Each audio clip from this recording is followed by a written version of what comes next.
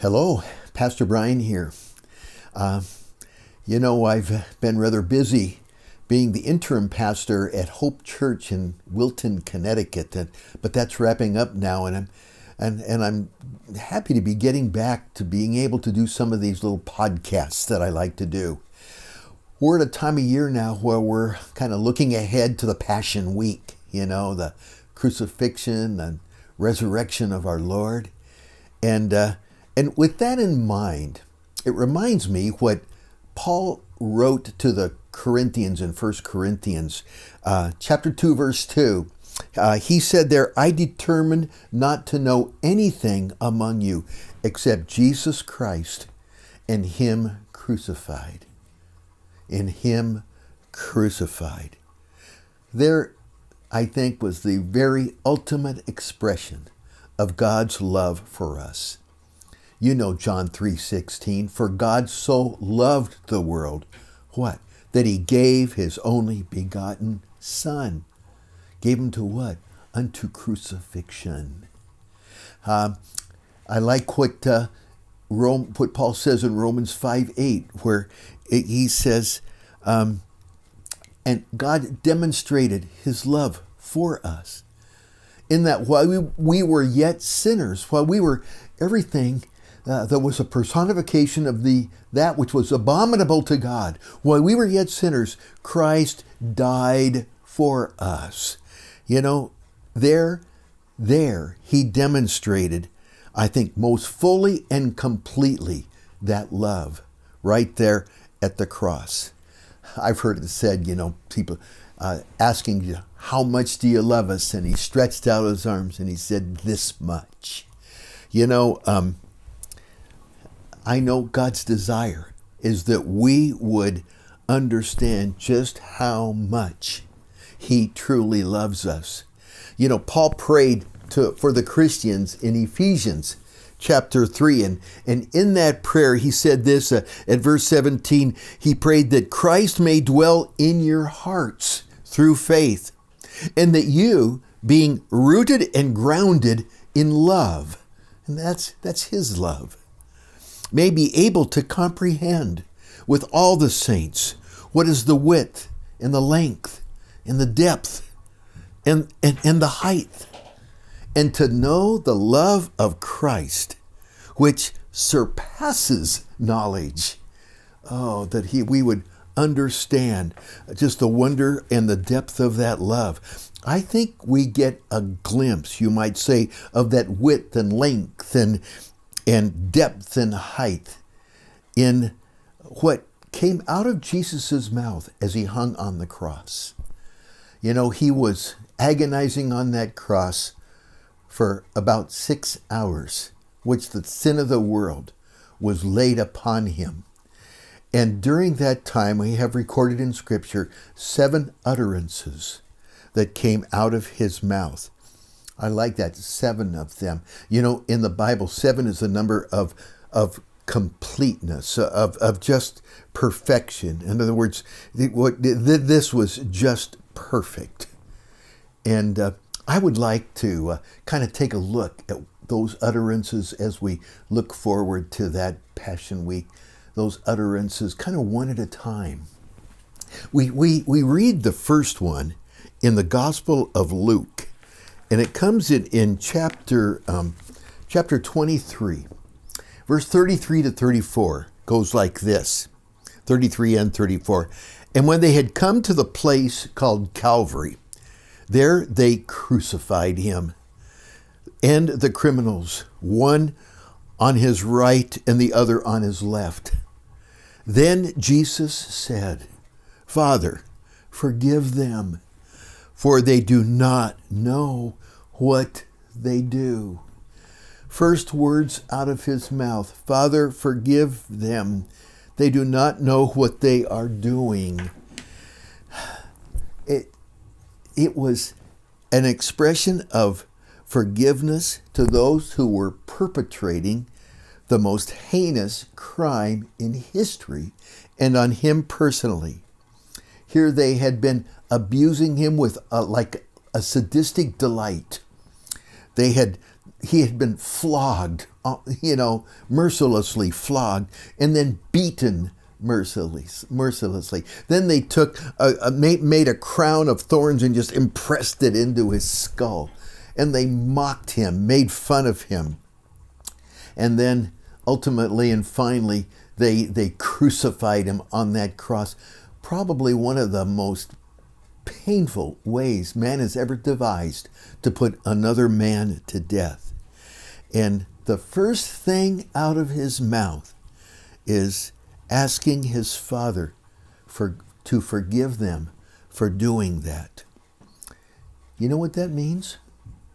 That means at the final judgment, no one will actually be judged for having actually taken part and done the crucifixion itself.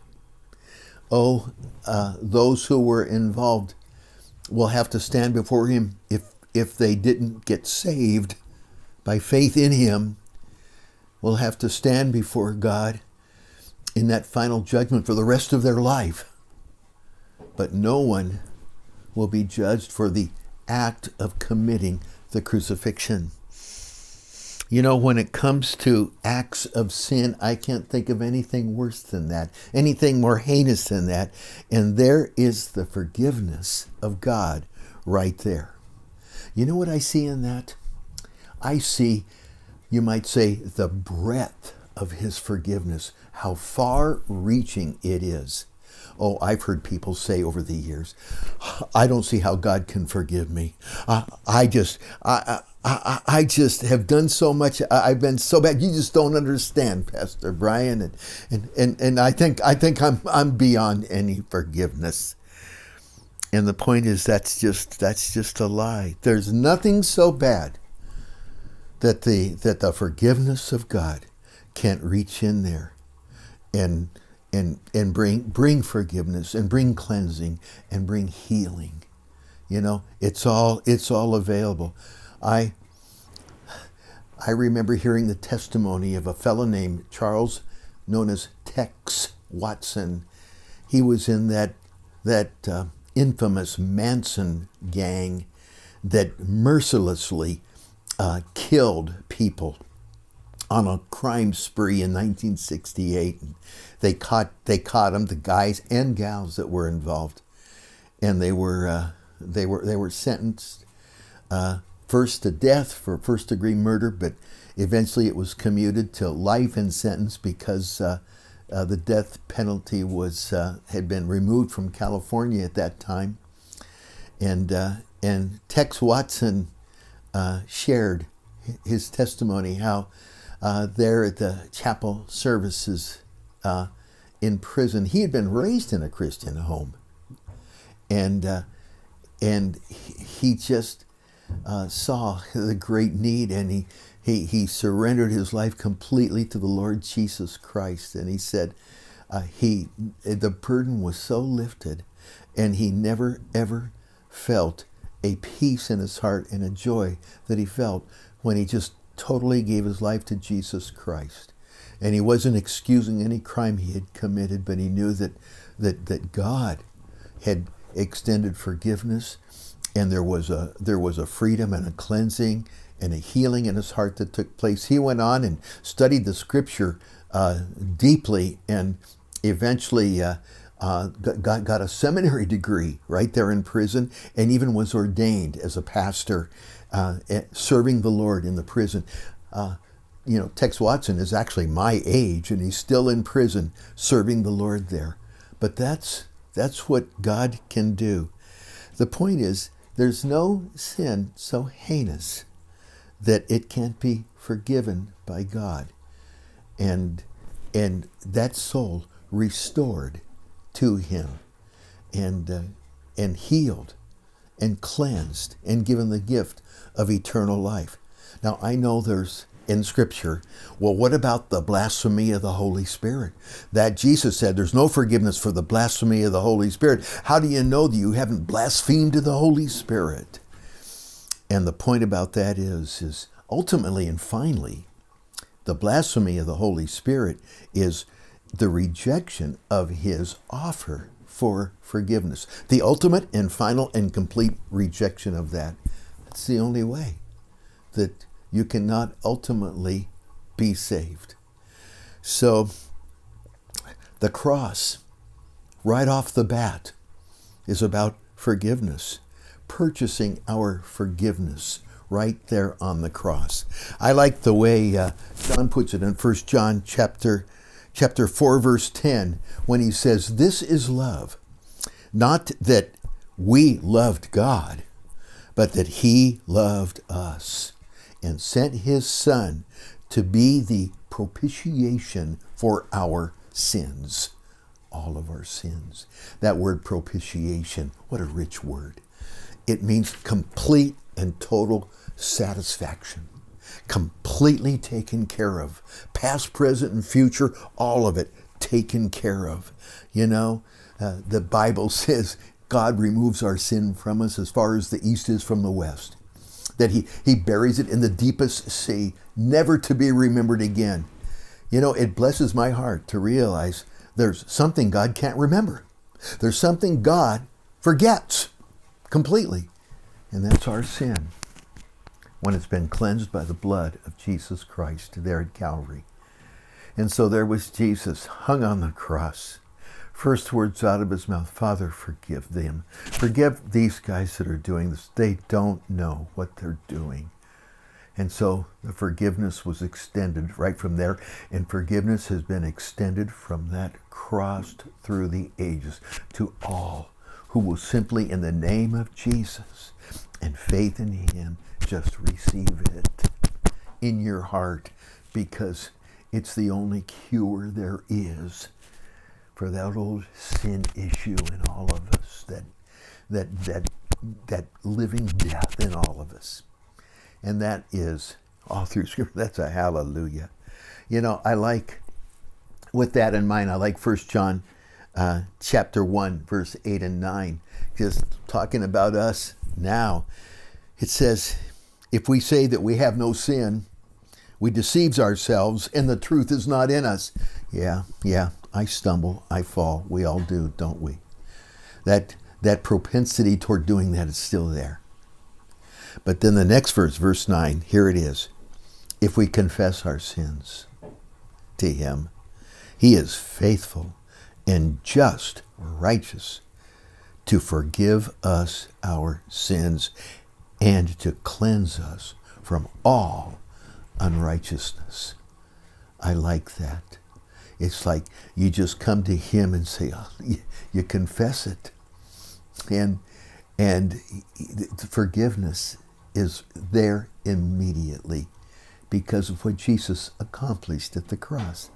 And you don't have to go digging for the deep lost sin that may be hindering, because he says at that point he cleanses us from all unrighteousness, cleans the slate.